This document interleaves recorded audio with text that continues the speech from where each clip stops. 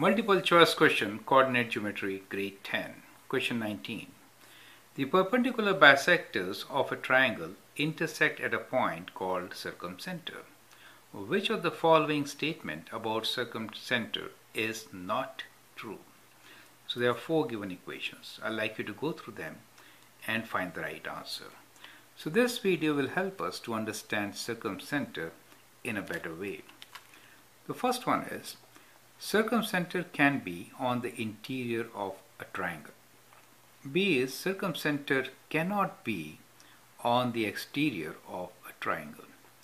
C is, vertices of the triangle are same distance away from the circumcenter. And D is, the circumcenter can be on the side of a triangle. Let's look into it one by one. The circumcenter can be in the interior of a triangle. So if you have an acute angle triangle, for example, then the bisectors will actually intersect in the interior of a triangle. So this is correct. Circumcenter cannot be on the exterior of the triangle. This statement actually is wrong.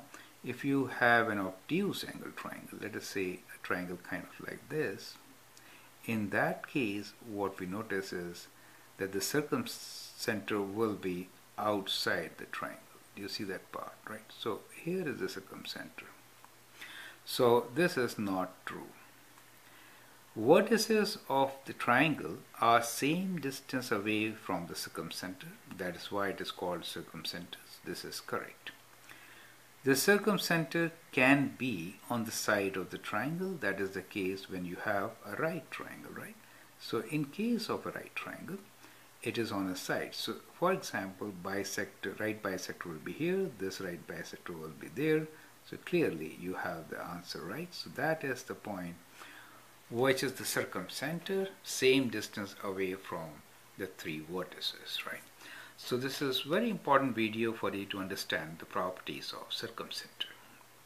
We'll explore it further in the coming videos. Thank you and all the best.